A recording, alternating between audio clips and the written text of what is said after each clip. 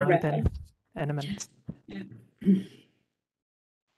Okay, members, good afternoon to our meeting of the Health and Social Care Services Subcommittee on Friday the 2nd of July. Our first item on the agenda is apologies. So may I just check if there are any apologies to lodge, please? Can I send apologies for our Chief Executive, Neil Guckian, who I understand has distributed a message to the committee members this afternoon. He only took up post yesterday. Chris will confirm that the message went out earlier to all members. Is that right, Chris? It's just gone, yes, Shirley. So hopefully you will receive that specific message from Neil as our incoming Chief Executive. I think Councillor McCann, Stephen McCann also sends apologies. I think, Glenn, you'll probably be able to confirm that Stephen has sent apologies. And I think Anne-Marie Fitzgerald is going to join us shortly. Okay, thank you, Councillor. Okay, members, no other indications. We can note further apologies if we're notified in the course of the meeting. So our next item then is to receive a nomination for the position of chair of the subcommittee, and that will fall to the Democratic Unionist Party. So Councillor Thompson, may I go to you, please? Yeah, thank you, Chief Executive. I wish to nominate Councillor Deborah Erskine as the chair for the year incoming, as chair of the Fermanagh and Omagh Health and Social Care Services Subcommittee. Thank you. Thank you, Councillor. And Councillor Erskine, I'll hand over to you. Thank you, everyone, and it's good to see everybody virtually, and this is the first time we're alive and kicking as well, so it's great to join everybody live and hear from the town hall. And I just want to take the opportunity, if you'll allow me, to thank the DUP grouping for allowing me to be chair for this year on this group, which is a very, very important group for our constituents in the district. And I want to thank Councillor Warrington for his year in chair of this group, who did an excellent job. And you know, during a year whenever we were still in the middle of the pandemic as well. And I know we've various directors joining us today from the Western Trust, and we want to pay a tribute to the work that they have done throughout the COVID-19 pandemic. So we will get started on the items of business today, and just first of all to take any declarations of interest. Chair. Yes, Councillor Deehan. Thank you, Chair. I will declare an interest as a member of the local commissioning group and also as a board member of the Southwest GP Federation. Thank you. Thank you, Councillor Deehan. Any other declarations of interest? Councillor Warrington.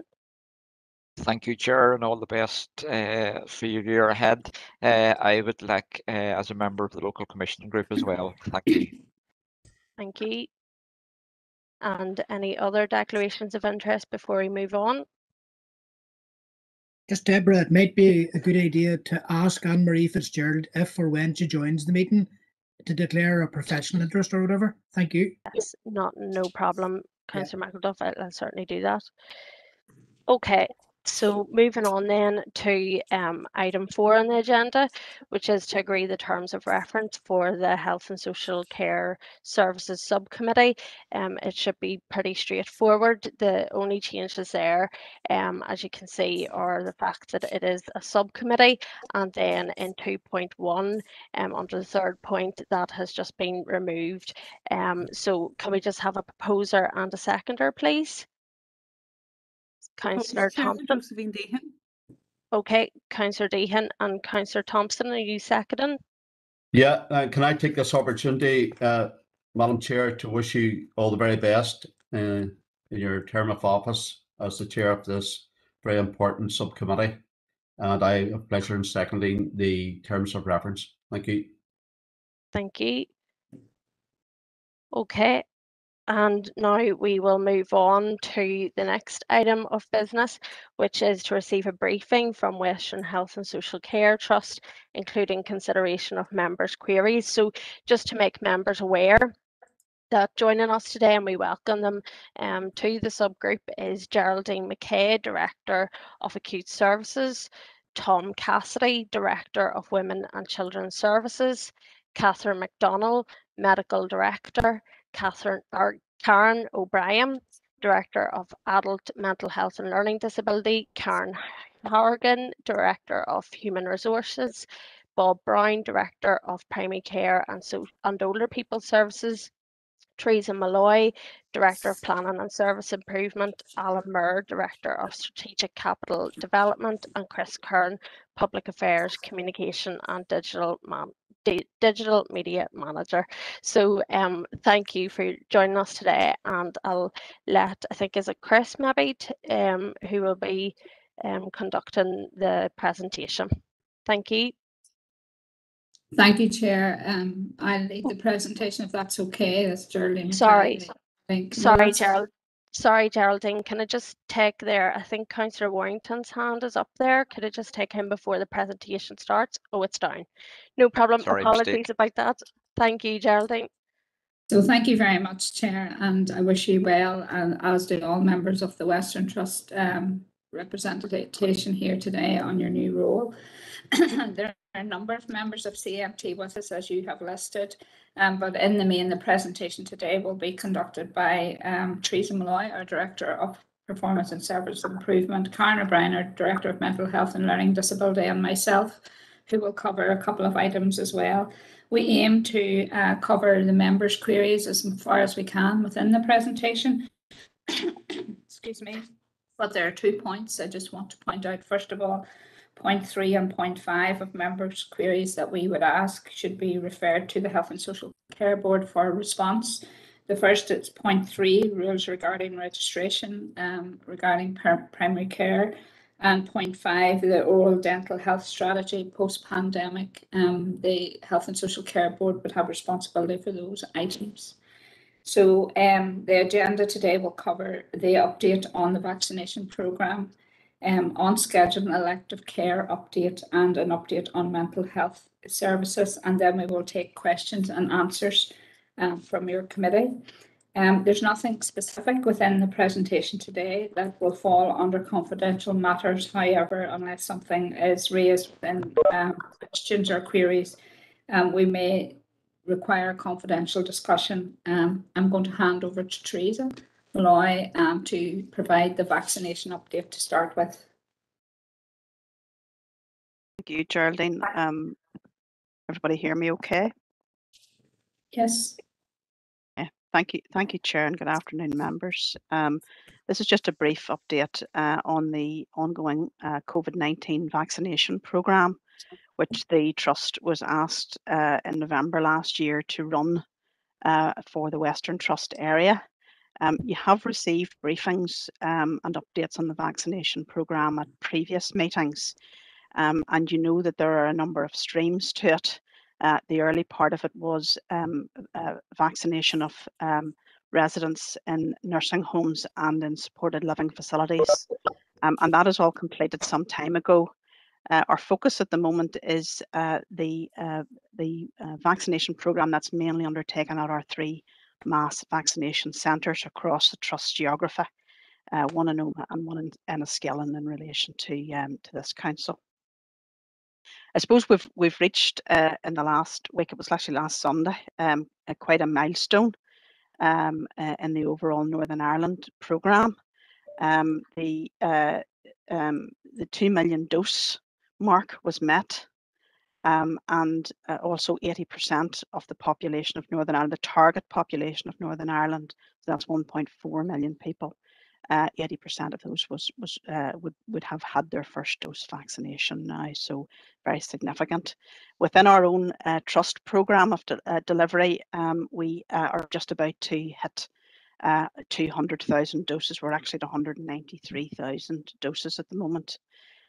We've delivered 112,000 dose 1 vaccinations and 81,000 dose 2 vaccinations, so 81,000 people in the Western Trust area.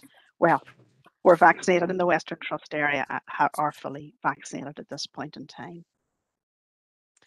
One of the issues at the moment, and you'll see it in the press in England, and you'll see more of it in Northern Ireland, is that there are some difficulty reaching some of the age groups, particularly the younger age groups. And if any of you watch the vaccination dashboard, the Department of Health dashboard, you will see that in the age group of 18 to 29, only 51% of that population has so far received their first dose vaccination. So while we have 3 mass vaccination centres across the trust geography, while other trusts have 1, as you know, there is a level now of reaching out to some target groups that has begun. That is much more extensive in other trust areas, simply because they have only 1 centre and therefore are not spread across the geography already. But we are certainly engaging with the Public Health Agency and the department in some outreach. So we have been given 2 areas by the Public Health Agency which have particularly low uptake of the vaccine, and those are Cregan and Shantallow in Derry, and we have vaccinated in one of those areas, and we're now looking at other, we call them outreach or mobile clinics. And those will be in areas where the PHA is particularly concerned about the uptake of the vaccine. Nothing is as yet identified in the Fermanagh area, but it's being kept under review. It is a small number of outreach clinics. So as you can see, we've started also testing the walk-in approach, and we had the first walk-in clinic in the Foyle Arena on the 29th of June. So it was on a Tuesday evening this week, from 5 o'clock to 8 o'clock. And we had good uptake as a result of that. And the department and trusts are all now considering what they wish to do in relation to developing that model of delivery of the vaccine through a walk-in model. And we will have additional outreach programs, clinics over July. So really the plan is that we deliver as many as possible first dose vaccinations of Pfizer. We're completely Pfizer now in our centres by the end of July, and to keep up with all of the second doses which are scheduled to be delivered right out and through to September. And beyond that, we have no confirmed plans with the Department of Health. We meet with them on a weekly basis at least, and it is a very changing picture. So we're all very agile and very used to being asked at short notice to support and deliver the vaccination programme with new ideas and new tests to ensure uptake is as good as possible. Geraldine, I'll finish at that. Thank you, Teresa. So I'm going to just provide you with a short update on where we are with on-schedule care and ED pressures and elective care. So I think it's fair to say that attendances across our emergency departments continue to rise post-COVID. The pressure has been felt right across the system, and you will see this from a lot of the media coverage that continues regarding on-schedule care. At Altnagalvin, there's been a 5% increase in attendances. So we're up by about 20 to 30 patients per day attending, particularly days of most pressure are Sunday, Monday, Tuesday, and then it eases off towards the end of the week. The increase in attendances have been reviewed, and in the main they're category 1 and 2 patients, which are very complex and sick patients. So their attendance is very much appropriate. We've also seen an increase in our unscheduled admissions by 3%. And in that context, I think it's important to say that our length of stay has decreased, which means patients are moving through our hospital systems a lot faster than they were pre-COVID. In Southwest Acute, we have had a 17% increase in our attendances. So there we're seeing attendance increase of about 40 patients per day. Again, there's high volume days, Sunday, Monday, Tuesday, beginning of the week. And again, replicated right across the system. We've also seen a 20% increase in unscheduled admissions. And again, our length of stay for patients is on the downturn. The attendances there have been reviewed as category 4 and 5, which are minor ailments and non-complex patients. There's been a system-wide approach to reviewing the pressure and overseeing the pressure.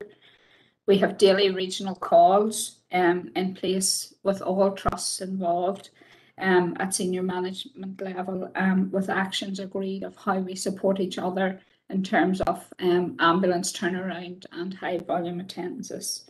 There's twice weekly director meetings around the strategic review and planning pre-winter. And we're also reviewing our hospital early morning scoring systems and our escalation plans for the winter. In the middle of all this, we're maintaining COVID and non-COVID pathways. And I think it's important to note, as of today, we have 4 positive patients on Altnagalvin site, and we have no positive patients on Southwest Acute site. And you'll all be aware of the Minister's priority around no more silos. So we continue to prioritise reducing the footfall at our emergency departments and enhancing services at Omagh Hospital and Primary Care Complex Urgent Care and Treatment Centre. So in that vein, we are prioritising a rapid access to specialty and our ambulatory care pathways for our GP colleagues to refer directly into the service. And we also, as you know, have implemented at this stage hospital at home services in the southern sector. And at this point, we're waiting for funding for the year ahead to be confirmed, and that has not been confirmed as yet. So that's the position around on schedule care. And then in terms of the elective care position, so the Minister's recently launched document, the elective care framework, restart, recovery and redesign. I think it's available for you all on the Department of Health website. For your understanding, I think the Minister has launched this roadmap in an attempt to tackle our waiting lists across Northern Ireland. He has proposed short-term, medium and long-term actions. I'm just going to pick out a few of those for your information today. So by March 2026, no one should wait more than 52 weeks for a first outpatient appointment, an inpatient or a day case treatment, or 26 weeks for a diagnostic appointment. He also pledged to close the demand and capacity gap by March 2026. By this he means because of the increasing demands on the services across the region in terms of elective care and the capacity that's available to deliver that, there is a huge gap there in between the demand and the capacity. So what he has asked in this document and what he proposes is that we support staff to deliver high levels of in-house elective care by introducing enhanced rates for staff for targeted shifts so that they can work across the 7-day period. He proposes to lease theatres to the independent sector partners to try and close the gap between demand and capacity. And as I say, includes evening and weekends across 7-day period. And we hope to have a plan for that by December 2021. I'm just going to speak very quickly on orthopaedics because he does outline orthopaedics as a specialty within the document. So I'm sure you all know I'm the managerial chair of the Northern Ireland Orthopaedic Network. And I suppose at this time, the network is committed to maintaining virtual outpatient activity at a high level. We're leading the development of mega clinics by September 2021. And we've already tested this concept across the Western Trust geography, particularly being delivered at Omagh. And we also are pulling together a recovery plan for orthopaedic inpatient and day case treatments to present to the Minister. Other mega clinics included in the document are cataract assessment, pre-op assessment and breast assessment, and expansion of day case and inpatient elective care centres, which have been tried and tested now, particularly day case, are a proposed way forward within the document as well. All of this, he proposes, will be supported and overseen by an elective care management team, and he hopes to have that in place early in the autumn. I suppose the main highlight of the document, as I said, and the full document is on the Department of Health website. Locally, I think it's important to point out that we continue with our tests of change to try and reduce our waiting times for patients. I've mentioned the mega clinics, the foot and ankle service that we had started, and we will continue that. And we're also working with some independent sector colleagues, partners, around how we might use our vacant capacity across the sites better as we go forward. I'm just going to ask Teresa if she wants to add anything around our rebuild services in terms of our current capacity and what we can deliver in the next quarter. Thanks, Geraldine. I suppose just to say in general to council colleagues, we've been proceeding quite well against the rebuild plans, which we have submitted to the Department of Health. We're still not, in some services, fully back at the pre-pandemic levels. And I think that's not unexpected given the controls that are required around some of the service delivery models to prevent infection and transmission of COVID. However, we are within, for example, our outpatient services currently sitting at something like 87% of the pre-pandemic levels. And we're proceeding very well, actually, in some of our community services to get right back to the level that we were before the COVID pandemic. Geraldine, there'll be a formal report to our trust board, which is always available to the public, as you know, and that will be happening next week. And perhaps some of the information Chris could share then after trust board completes. Thank you. Okay, so we're going to move on to an update on our mental health services from Karen.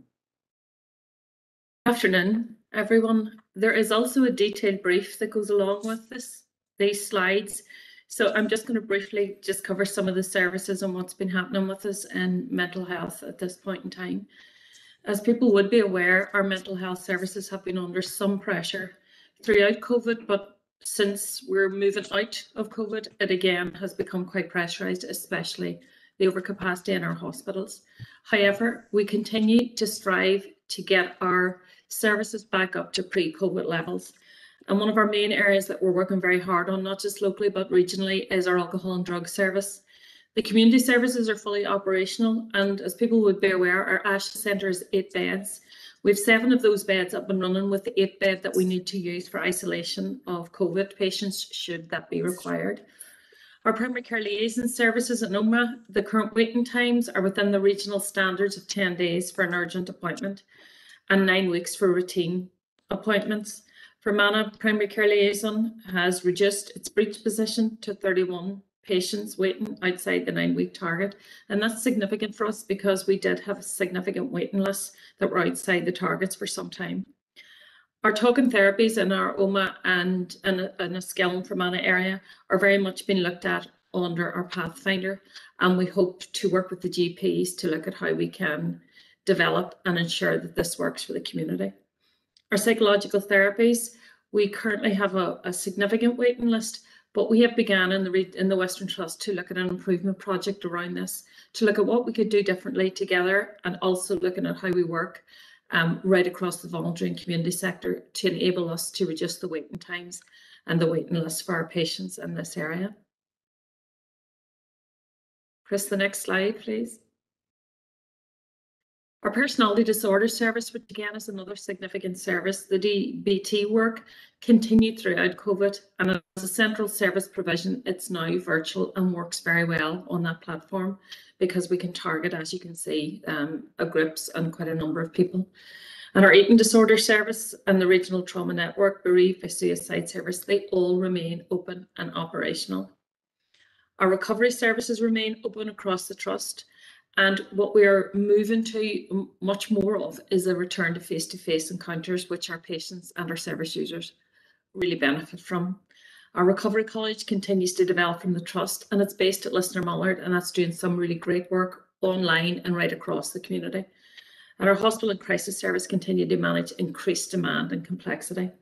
And as people will be aware, we've had a visit from the Minister both to our Grangewood Hospital and to our Elm & Lyme Hospital. And again, it's been able to demonstrate that albeit we have significant challenges in overcapacity, it is still everybody working together to get the best outcome for our patients so that they can go back to their homes and flourish. We were made aware at our last visit from Elm & Lyme by the Minister that he would be investing another 400,000 again into our Elm & Lyme hospital. We do recognise that Elm & Lyme is an old hospital, and most definitely for all of us here is that we do want our new hospital. In saying that, whilst we wait in the new hospital, this money will be invested, as any other money has been, into making sure that this hospital is safe, it's open and it's well for all the patients that come into it. So albeit it's £400,000, that £400,000 will be used specifically in Elm & Lyme Hospital in Omagh to ensure that it is as up to date and as safe as we can possibly make it.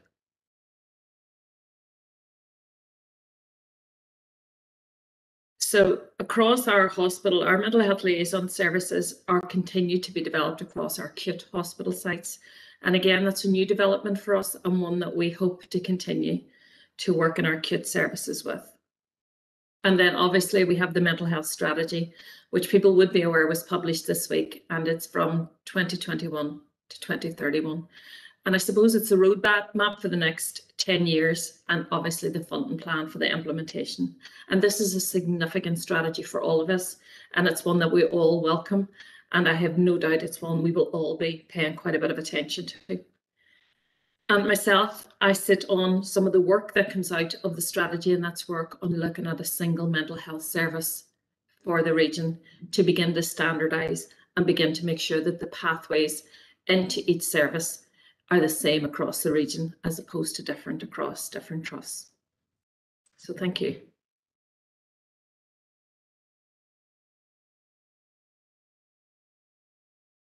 Okay, thank you for that. I'm just checking you can all hear me okay?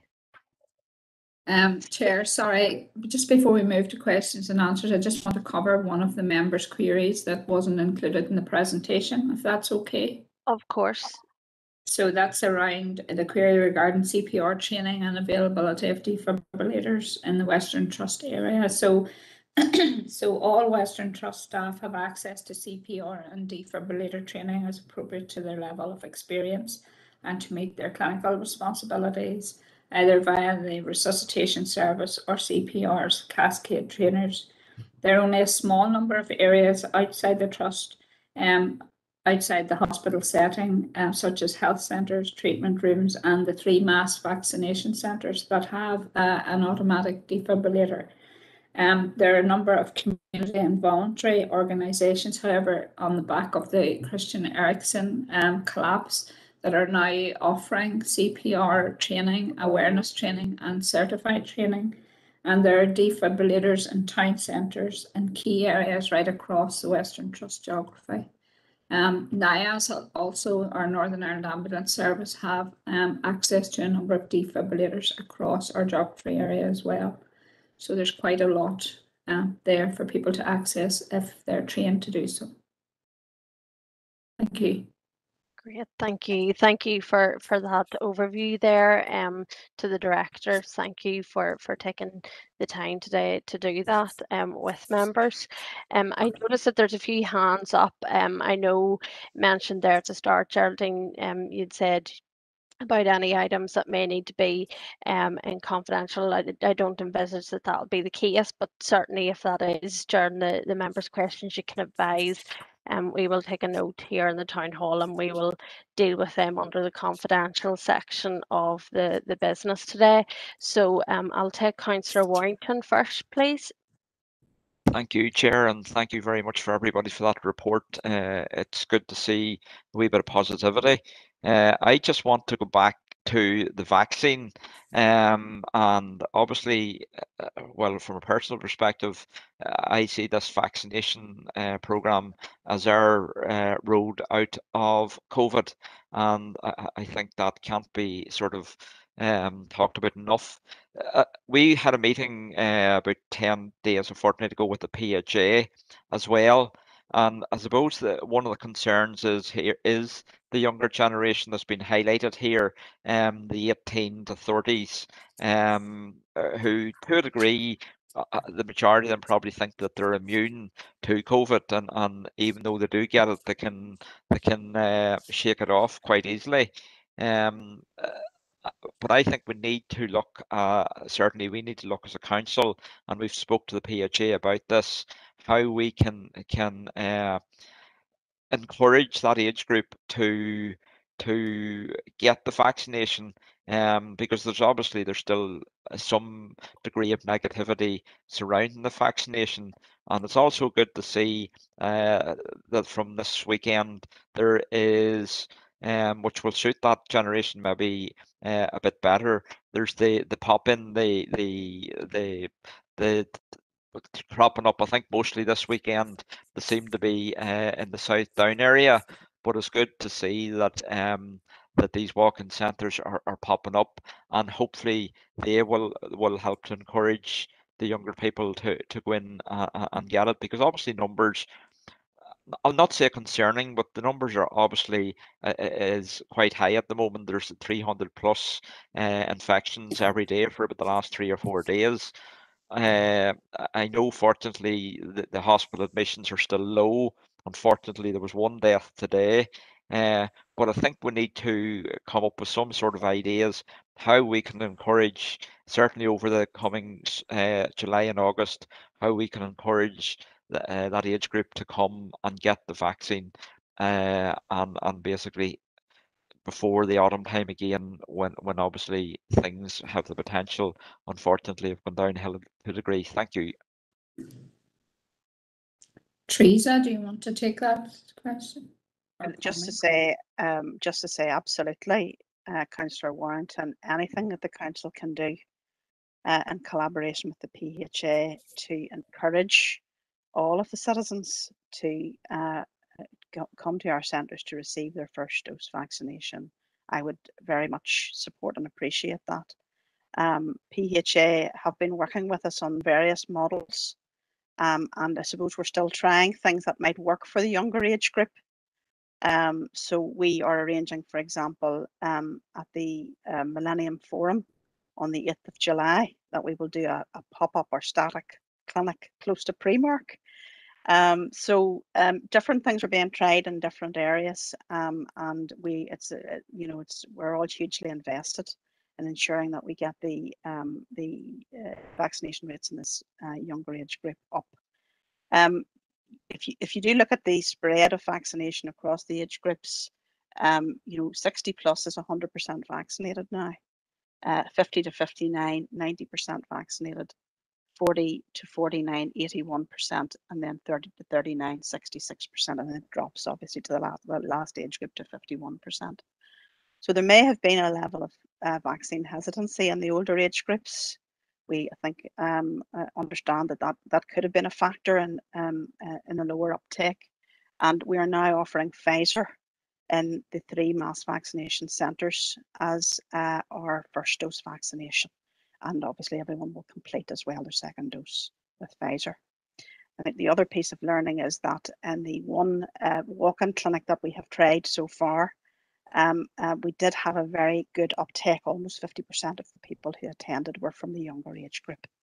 So there's plenty still to do, and we'll certainly work with our own teams to try to reach out as much as possible. But of course, Councillor, the work that you can do on the ground and your representatives will be very important in this.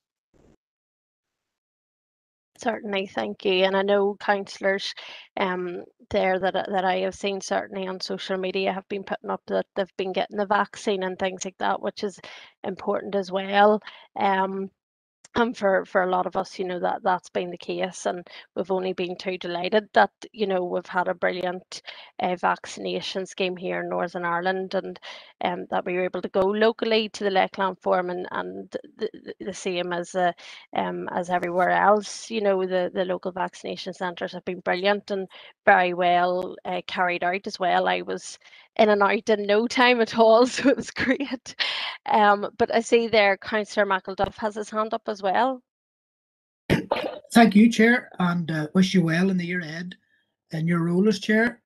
It's great to see this subcommittee established and just change in status really, but it's a good thing. I also want to thank our Western Health Trust colleagues for addressing the issues that we have raised in members' queries, very specifically, very focused way. I'm interested in all 5, but I'm going to concentrate on the mental health agenda in my question. And I think Karen said, whilst we wait on the new hospital, and in the context of the launch of the regional health strategy, we'll get on with it. And there has been incremental investment from the department in Elm and Lyme, for example. I suppose I would welcome an insight or an assessment on the part of the Trust as to where we sit with regard to achieving the new mental health acute facility or hospital in Omagh that has been promised for many years. It includes a 26-bed unit and all of that. But I know it's not the Trust that's holding it up. I know the Trust has, been helpful in this project to date. But what is the Trust assessment of the delivery of that from the department? And then secondly, there obviously has been an increase in mental health presentations, quantitatively and also in terms of complexity. And I would like to hear more about investment in the recovery service. The recovery service, what has that led to by way of investment in the recovery service? And then just specifically in relation to addiction, what role does Ramona House play at this time in the addiction services? Thank you, Chair. Karen? Okay, thank you for that. As you would be aware, every opportunity that I can get and all of us can get with the Minister or anybody who will listen to us, we continue to push how important and critical it is for us to get our hospital in Omagh. That is obviously a priority for us. Unfortunately, as you've seen and heard this week with regards to the Mental Health Action Plan, the Minister very honestly and openly said he wants to deliver on it, but he can't deliver on it unless he gets the money, and he doesn't have the money at this point in time. So that again is with regards to investment even into our recovery services. So from our point of view is if we get the money that he is asking for to support the mental health strategy, then every penny that we get is invested back into our services and developing our community services, and not just our recovery services, but also our liaison with our community, voluntary and independent sector as well. So that for me is a priority, and one that we continue to push on. And as I said, I sit on the single mental health service work stream, and I'm very much involved in looking at what we need here in the West. With regards to us getting our hospital, again, it is waiting on the money to come through. But whilst I wait for it to happen, I still have got to run the hospital and make sure it's as safe as it possibly can be for the patients that we have.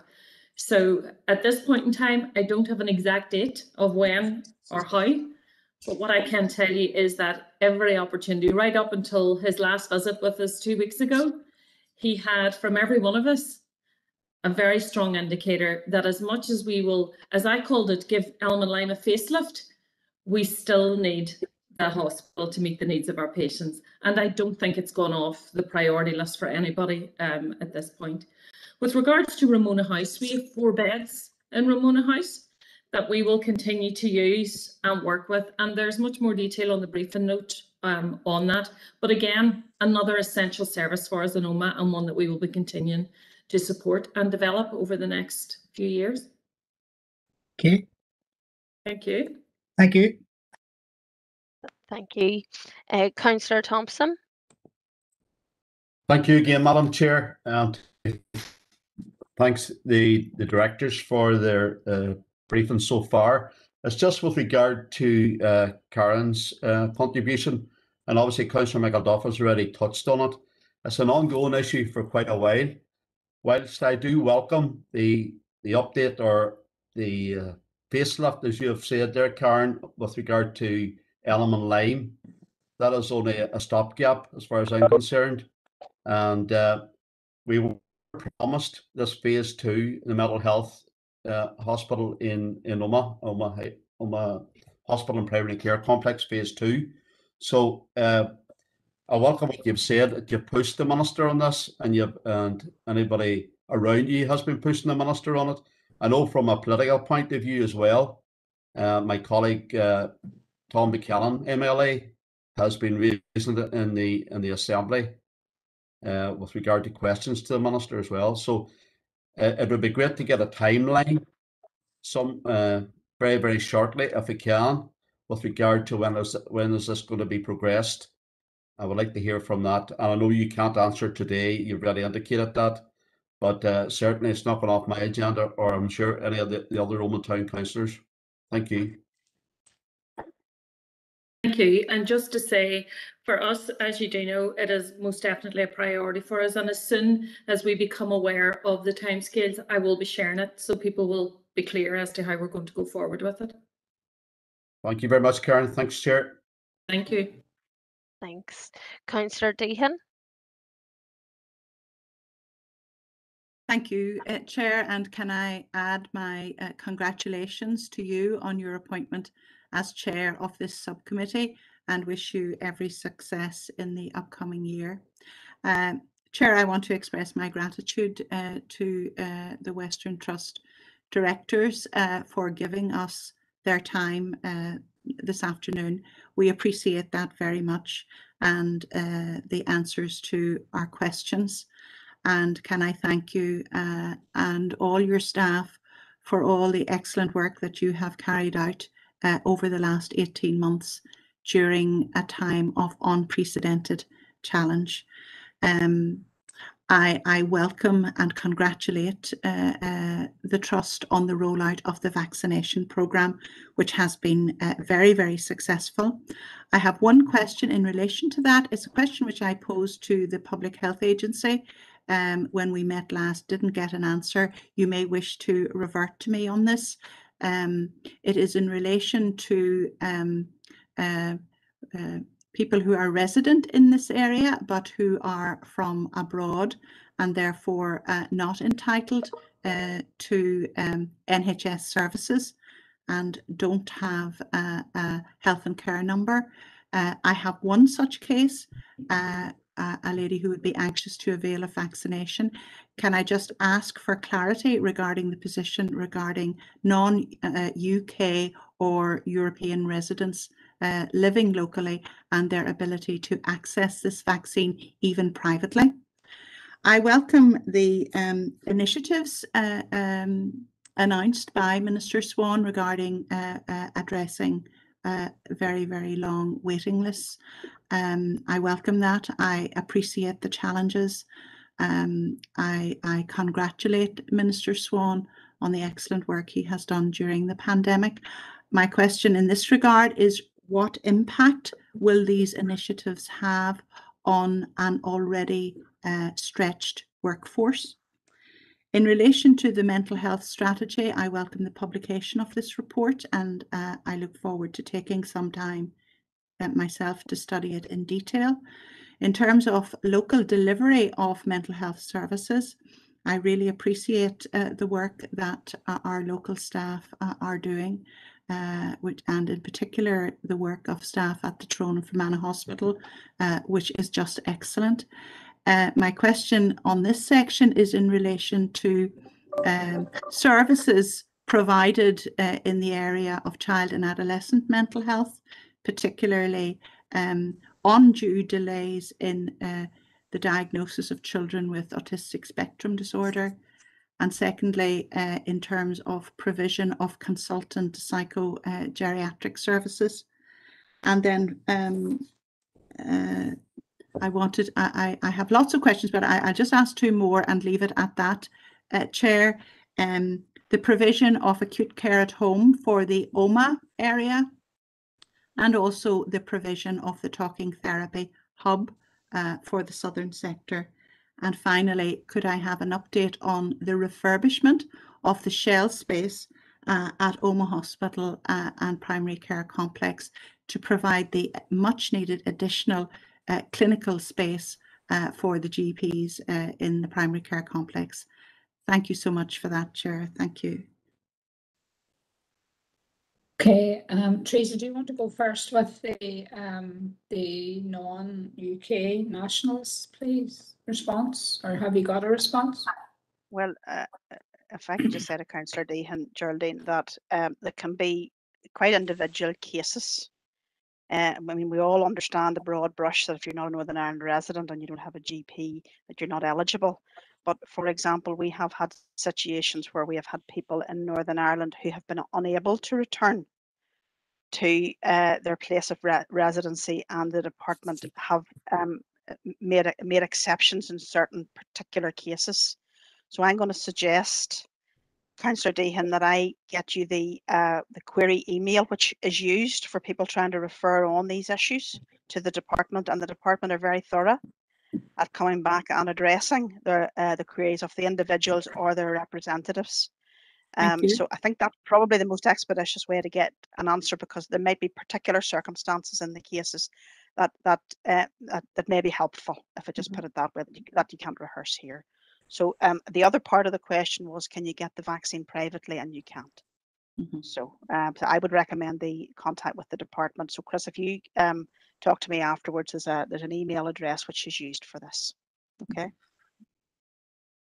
Okay, I'm just going to take the question around the elective care and the impact on the overstretched workforce. And I suppose in terms of a rebuild, first of all, Councillor Deehan, we made it very clear to the department when we were submitting our plans that we needed to continue our psychological support for the health and well-being of our staff members, the need for rest and recuperation. So that was all built into our rebuild plan, which is why we're still at the percentage Teresa referred to earlier in terms of delivery locally within trust geography. I think it's important to say that there has been increasing recruitment for additional nursing posts, and Bob might want to give an update on that. And Karen Hargan, our new director of HR, is there as well in terms of where we're at with bringing those people into post. So there's quite a number of our newly qualified nurses who have opted to work in the West. And I'm just going to quickly hand over to Karen or Bob if they want to pick that one up, just in terms of the nursing piece, first of all. Geraldine, Karen and Bob actually Karen had to leave the meeting and Bob couldn't join yet, so apologies for that. So if there is any inquiries again, if you want to come back to me. Yeah, so I suppose what I know at the minute is that we're expecting to come into post about just over 100 new recruits, Councillor Deehan, and they'll go through a mentorship programme, and they will be available then to go into the areas of highest need going forward to deliver on our elective care framework that the Minister has set out for us. And it's the same with all professional groupings. The importance of the rest and recuperation and ongoing psychological support is our priority. Karen, there was a question for you around mental health services again. Thanks. With regards to child and adolescents, it may be Tom can pick up on the child and adolescent mental health services, but just to answer the question with regards to the psychological therapy hub in Fermanagh or West Tyrone, that work has been taken forward through our Pathfinder with our GPs, with the view to getting that established in our primary care settings so that we can work collaboratively to begin to target levels 1 and 2, tier 1 and 2, for those that need that service. So hopefully over the next year, over the next few months, we'll start to get a better update on how that's progressing. Thank you. Thanks. And then just in terms of acute care at home, before maybe Tom wants to come in first. Do you, Tom, around the adult and maybe just in relation to Councillor Deehan's comments about CAMHS. I mean, just in relation to Karen's comments about the pressure that adult mental health services are under, children's mental health services continue to be under quite extreme pressure at the moment. And what we're finding is that, and we're just beginning to learn maybe the impact of COVID, and what are the issues in relation to emanating from lockdown and young people not being at school, etc. What we are finding is that we are having more young people with quite acute illnesses that need hospital admissions, and we have a regional facility in Beechcroft at the moment, which is full. So it's really, and I haven't been aware of that previously in my career. So, and we have a number of young people from the West there, and again, I've not known that number previously. So in relation to CAMHS, CAMHS in general, we're quite pressurized. In relation to the autism issue, Councillor Deehan, I mean, we are very much aware of the demand on autism services and our capacity to meet them, and we are actively, trying to do so.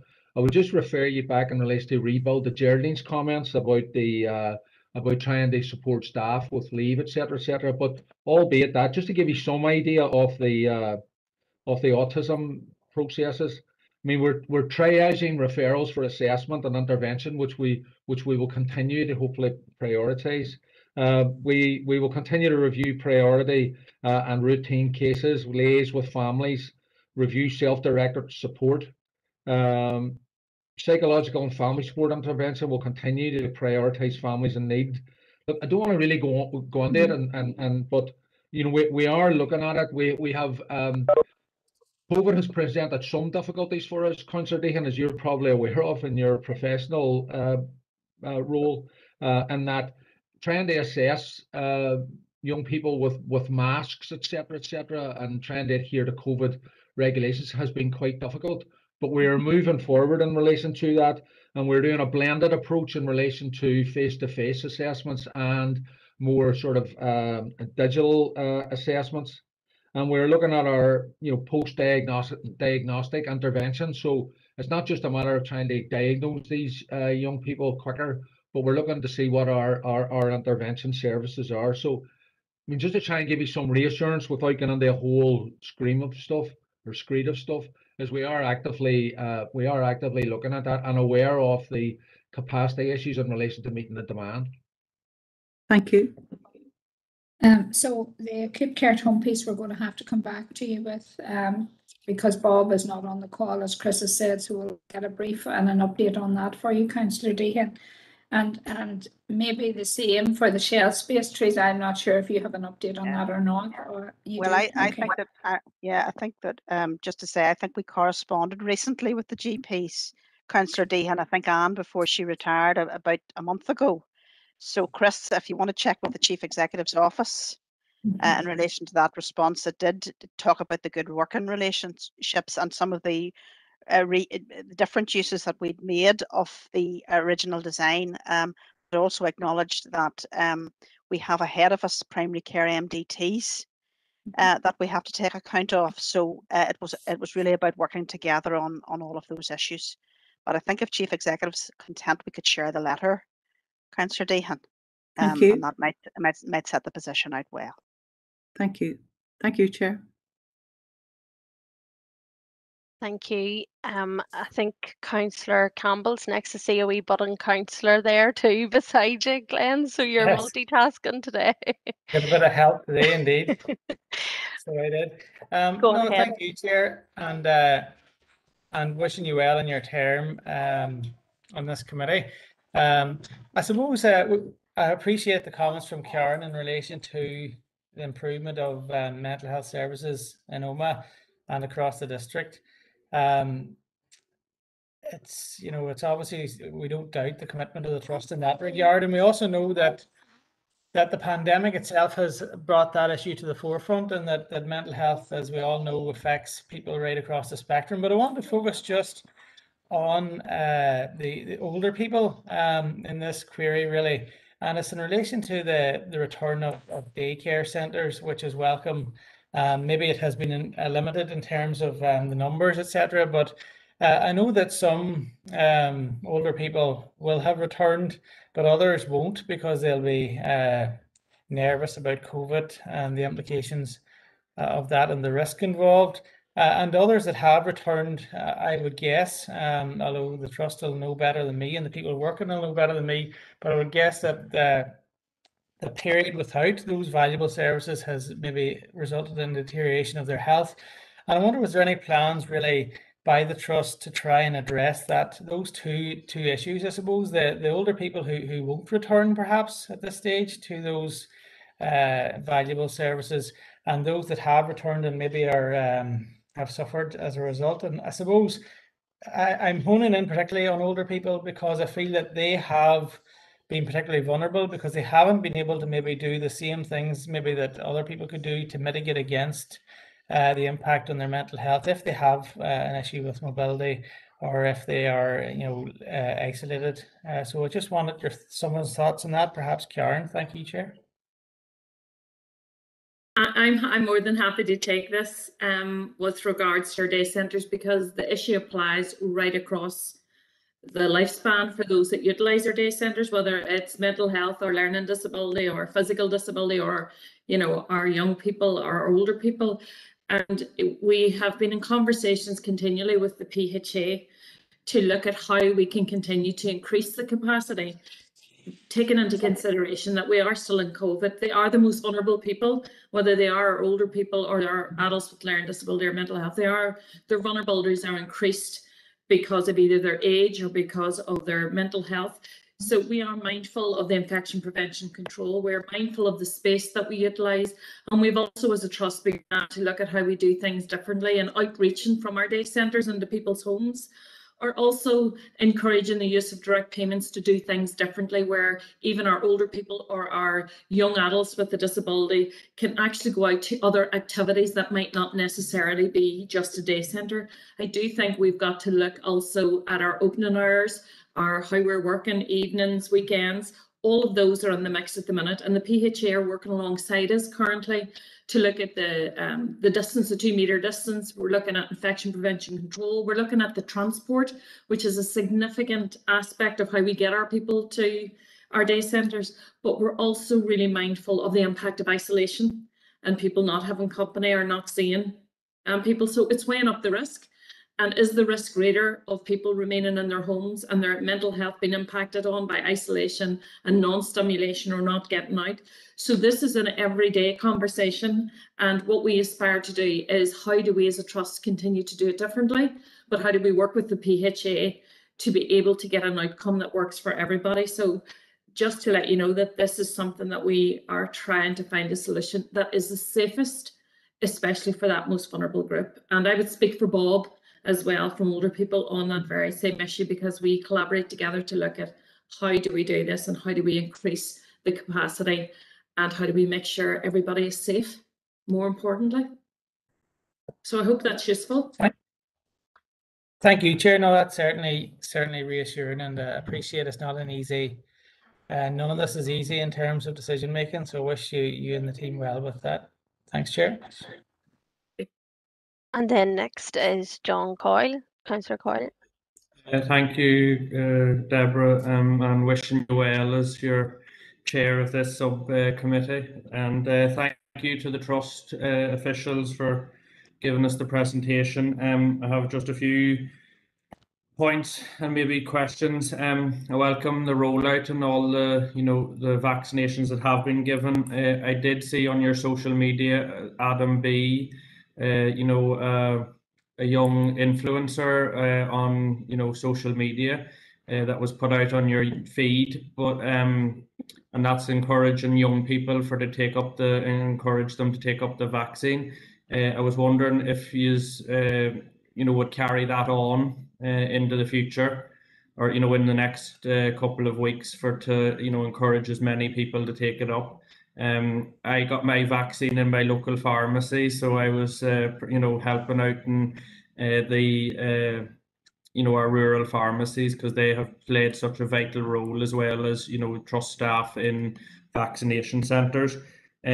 Mental health, Karen, just about I support the unit in Omagh. I think it'll be beneficial when it does come, but I just, with the increase at emergency services, is the services there to catch those people that turn up with mental health issues. is those at the emergency departments, both in Acknagelvin and at SWA, so that people don't, because I think it's usually weekends that maybe people do turn up, you know, that are feeling lonely or have, you know, mental health episodes. And CAMHS and adults, you know, I have spoken about it before, you know, the change over from children and adolescents to adults, that needs to be, you know, managed in a safe way, so that when you reach, you know, adulthood, that you're not fall off the scale. During the pandemic, this last 15 months, it has been really stressful for carers. And I don't know if you've had any support mechanisms for them into the future. I think Karen had spoken about, you know, money being paid, you know, to alleviate the stresses on those, and that's welcomed.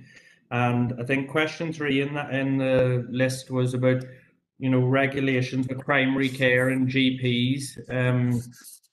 Is that still paused at the minute, or is there changes to that? Because some members of my in my constituency were asking me that question, and we had seen in the media that you know, the protection of staff at emergency departments, and I fully condone, you know, abuse against staff. You know, they're there protecting and helping the public. And is there mechanisms there to protect them, you know, within the trust, that because I don't want anybody, you know, any staff member being hurt. And that's all I have, and thank you. Okay, Councillor Coyle, I suppose just in terms of the point 3, I've already said that needs addressed with the Health and Social Care Board in terms of the primary care piece, because we don't control primary care, nor do we have any authority to make decisions on that. The ED and staff and the zero tolerance, we do operate a zero tolerance process in our ED departments right across all our trust facilities. We have very robust procedures in place, and we use that, and staff, we feel, are protected as much as we can. But that doesn't stop the abuse sometimes that they get within the departments, but staff are fully supported when they are. And you know, we have very robust procedures in terms of investigation and managing that, going, you know, if an incident occurs. In terms of the mental health at ED and the attendances, we have crisis response, and maybe Karen would like to say a wee bit more of that. We do have support for people who attend, but we probably could do better. But I'm sure Karen will take that. The vaccine encouragement, Teresa, I don't know if there's anything further to say on that from previous councillors. Well, we are putting photo booths so that when we do a pop-up clinic, people can take a selfie, councillor. So we're taking all sorts of advice about what might encourage, and I think all trusts are going to do this sort of thing, just to encourage the younger age group. Obviously, the influencer was our comms team's idea, and I think that's been very effective, and we obviously will continue to use any sort of innovation that we can to encourage uptake. Karen, do you want to say anything? And you're all welcome to be social influencers yourself when it comes to the vaccine if you want. There's some days I would like to take it up full time, social influencing.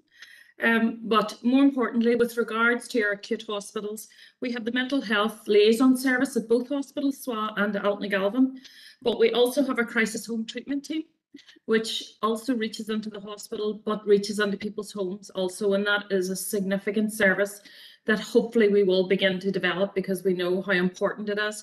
And it's also a service that is really important in helping us keep people very well at their homes and preventing people going into our acute mental health hospitals as well. So it is an area that is significant to the overall care of any of our service users or patients that have deteriorating mental health.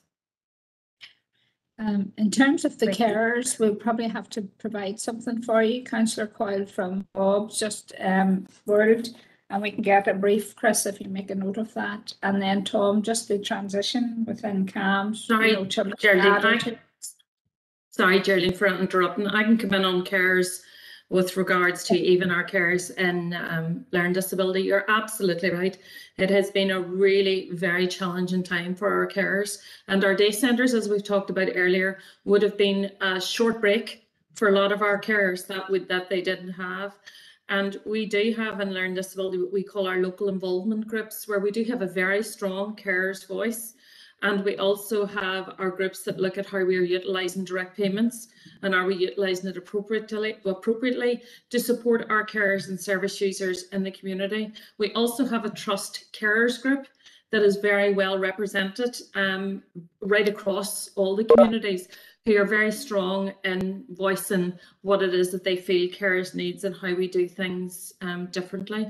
And I suppose the strength of that is how we work in partnership to make sure that we are targeting the right carers and making sure that our short breaks continue the way they need to.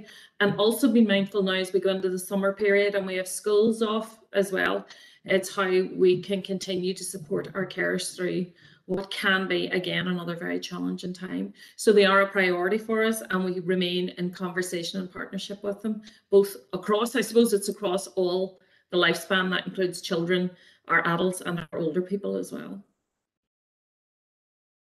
Thanks, Karen. Tom, do you want to add anything around the transition? Well, just to say,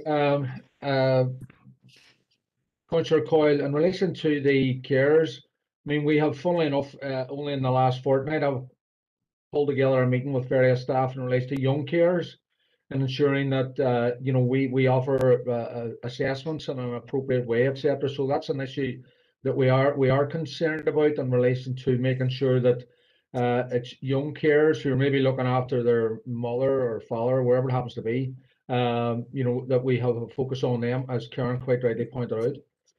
In relation to the transitions, again, sorry, I think you've been listening to some of our meetings, Councillor Coyle, because in the last week, Karen and myself have met just in relation to transitions, you know, particularly in the CAMS disability field, in order to try and make sure that that transition is as smooth as possible, but also that it's as open and transparent as possible, because some of the services in relation to the adult world and the children's world are somewhat different, and some of the responsibilities that we would have as a trust to children are somewhat different than we would have to adults. And I think one of the things that Karen and I have talked about is to make sure that the top priority is that whatever happens, that families are absolutely crystal clear of, you know, what services can be available and what the transition is, and that if there are any queries or questions, that we're able to do it, you know, in the transition process. So, as I say, those are a couple of things that that we've actually been talking about. And just in relation to comms contacted me about being a young influencer as well, but they were about 45 years too late, so I had to pass it by. But thank you, Councillor Coyle, because those are very relevant questions. You know, which we've actually been looking at in the past fortnight or so. Thank you. I don't know if I would be an influencer either. Like, I wouldn't like to give up my day job. So, well, you look 45 years younger than I do, so you have a good chance. Thank you, Councillor Coyle. If I can just add something, we have used the networks that Tom's service leads and those services would have to again promote vaccination to our younger age population. So thank you, Tom, and to all his staff for the work that they've been doing to support this as well. Yeah, thank you, Teresa. I'm getting my vaccination tomorrow morning again, so I'm for my second vaccine. So it'll be going on social media and encouraging as much as like Deborah has, you know, it is painless. So and it you know, it's just for the benefit of all of our society and protection of the most vulnerable. And thank you for all your comments. Thank you, John. I think we could be influencers, all right. Glenn Campbell, Councillor Campbell, I see your hands up. Is that from the last time, or would you like to come back in?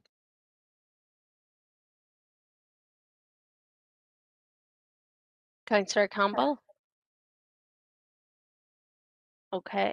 I see there Councillor Warrington has just put into the chat that if people could switch off their cameras as the internet's struggling a wee bit, so hopefully that might help things. Okay, and Councillor McElduff? I thought, Deborah, the count was down. Sorry about that, Deborah. I had raised a good number of issues in the members' queries, you know, and I'm glad just that we addressed each and every one of them individually. You know, that's the purpose of these meetings. So I'm content that I now will reflect on what has been said. Deborah, you know that one? Yes, indeed, indeed. No, thank you, and thank you to the directors and the members there. I think that was a very useful and wide-ranging discussion there on a number of different items, so we appreciate that.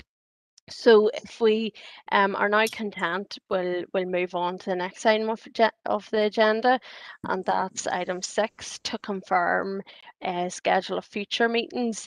And I suppose at this juncture, maybe I know Neil is just into his post, and we congratulate him, and we're very glad to see that you know, that he's in the role. And so we would be quite keen, I know myself as chair of the subcommittee, I'd be quite keen to invite Neil to the future meetings of the subcommittee in his role as chief executive, so perhaps that could be reflected in future meetings going forward. Happy to take that back to him. Chris and I will have a conversation with him, Chair, and we'll come back to you. Super, thank you. Chief Executive, would you like to come in there? Thanks, Chair. It's really just to remind members we should have a quarterly meeting schedule. Obviously, that's been a bit disturbed of late with some of the COVID responses, but we have dates now agreed, I think, with which suit Western Trust colleagues as well, for October, January and March. So we will be issuing those at the start of next week. I think I'm working slightly from memory, Chair, but I think the next meeting will be Thursday, the 14th of October, but we will confirm those and issue them to the members early next week. That's great. Thank you. And then moving on to the next item on the agenda is correspondence, and you will see that there's one piece of correspondence there from the Public Health Agency, and a new chief executive has been appointed to that role. I certainly would be keen that we would also invite the new chief executive, Aidan Dawson, to our subcommittee. So I'll take members there. Councillor Deehan. Thank you, Chair. Well, I concur with your comments and welcome them, and would formally propose that. Chair, I had actually wanted, before we left the previous item, to come in to say that I welcome the Trust's information regarding training that is provided regarding CPR. And I know that Councillor McElduff in particular had been concerned regarding publicising the locations in the community of our defibrillators. Could I request, Chair, propose and request that on the Council Facebook page or through our social media outlets, that we advertise the locations of these defibrillators, and also the training opportunities that are available to community members in the use of defibrillators, and also to make particular note that and a comment from a community member who recently has undergone such training, at how simple it is, uncomplicated she found it to be, and would like that message to go out to the community, so that the community are reassured that they can undertake this training and that they do then have the capacity to save lives. So could I propose that, Chair? Thank you. Councillor Deehan, I would agree with your proposal there. I think there's actually a motion that's coming before Council next week in relation to this very issue. I don't know, Chief Executive, if you want to come in there in relation to that. Well, Chair, just as you've indicated, very happy to take the proposal and the suggested actions. It is contained, or elements of this are certainly contained within the motion, and I'm conscious when the Council would have agreed a position on Monday evening, it would then have Council powers to proceed, where we would only have a recommendation from this evening's subcommittee. Certainly happy to record the proposals, Chair. Super, thank you. Councillor Coyle? Yeah, thanks, Chair. I will second Councillor Deehan's proposal to invite Aidan Dawson to the subgroup for to meet us and discuss any items. And thank you. Thank you, Councillor Coyle. And Councillor McElduff? Yeah, thank you, Chair. Chair, again, Public Health Agency, really important to engage with them on a wide range of issues. And I think one of the organisations, even though we've met them, that we least understand is the Health and Social Care Board. Now, on this occasion, administratively, I did submit those members' queries, and 2 out of the 5 are more appropriate, the business of the Health and Social Care Board. And I would like an early engagement again with the Health and Social Care Board through this subcommittee to address the dental care strategy, but also GP access and GP registration, because regularly I get phone calls from people who say, I've moved house and I was with this practice, they've let me go and there's no room at the inn in the new practice in the area to which I've moved. And I'm at pains at the minute how to get back to a constituent from Mid Tyrone who wants an answer to that question, saying I've been let go by my previous practice and I'm not being accepted in the area. So we need to get to the bottom of that. And also this thing of, people who are in the car parks of health centres and are handing up letters through a window and they're falling down on the other side. Just a general feeling of inaccessibility. And at the same time, I understand there is an issue about recruitment and retention of GPs, and the McGee University thing is a vital part of the solution. So in the round, we need to have a discussion. And sometimes it feels like speaking truth to power, because people need our voices to say that they're falling through these various cracks. So I think we need an engagement as soon as possible, and subject to your scheduling and the Chief Executive scheduling with the Health and Social Care Board. Thank you, Chair. Thank you, Barry. So that's to propose that we meet and contact the Health and Social Care to meet with us. Specifically on those primary care issues and dental and oral health as well. Thank you. Thank you. Councillor Thompson? Thank you, Madam Chair, and I want to second Councillor McAduff's proposal there. We've had a great meeting today with the directors of the Western Health and Social Care Trust through the subcommittee, and I would welcome, obviously, we've had meetings in the past with the Health and Social Care Board and the GP's engagement as well, but we can never leave these off the shelf. These things have to be dealt with as well, so we need to get those organisations on our meetings as well. So happy to second. Thank you, Chair. Perfect, thank you. And everybody in agreement there that we meet with the Public Health Agency, the new Chief Executive, that we also advertise on the Facebook page the locations of the defibrillators and training, and also that we extend an invite to the Health and Social Care Board as well. Everybody in agreement with those? Agreed. Sorry, Chair, just for clarification, and apologies to Councillor McElduff. I hadn't been aware of his motion. The point really that I wanted to make was the ease of use of defibrillators, because the training that is available out there. So it's really the training opportunities and how easy this training is. I think that's a message that needs to be got out. So thank you. Perfect, thank you. And I suppose we will be discussing it further then next week in our full council meeting as well, because it is a very important issue that's been brought very much to the fore recently. So it's important that we do make people aware in the public, the locations and everything as well, and the ease of use as well. It's vitally important, so thank you for that. Just I suppose another thing that I would like to maybe do on behalf of the subcommittee, if everybody was in agreement, we know that Anne Kilgallen has retired, and I think it would only just be right that on behalf of the subcommittee that we write to her and just wish her well in her retirement, if everybody was in agreement with that as well. Councillor Thompson. Thank you very much, Madam Chair, again, and I would be happy to propose such. And also in my role as chair for Melanoma District Council, I would want to host a reception to acknowledge Dr. Anne Kilgallen. She has retired.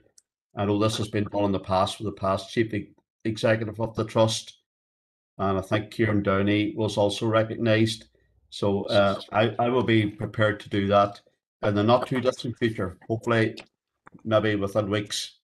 So happy to propose that, Chair. Great, thank you, Councillor Thompson. And Councillor Coyle. Yeah, I'll second that, and I thank the chair of the council for having a reception for Anne, because we would like to wish her well in her retirement. Definitely, thank you. Okay, members, if you're content, we will move on, and the next item is any urgent or relevant business. I don't think any has come through, so then the last item on the agenda is any confidential business, and I don't think that there is any. So just all that's left for me to say is to thank again the directors for joining us today, and to thank the members for what has been a very useful and productive meeting today. And we look forward to October when we'll meet after our summer holidays, hopefully, and we'll meet again in October. So all the best, and good evening, everyone. Thanks. Thanks, Deborah. Bye. Thank you, Chair. Chair. Thank you, trust officers, and have a nice weekend. You too. Bye-bye.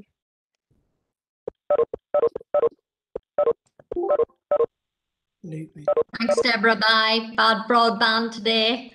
Have a nice weekend.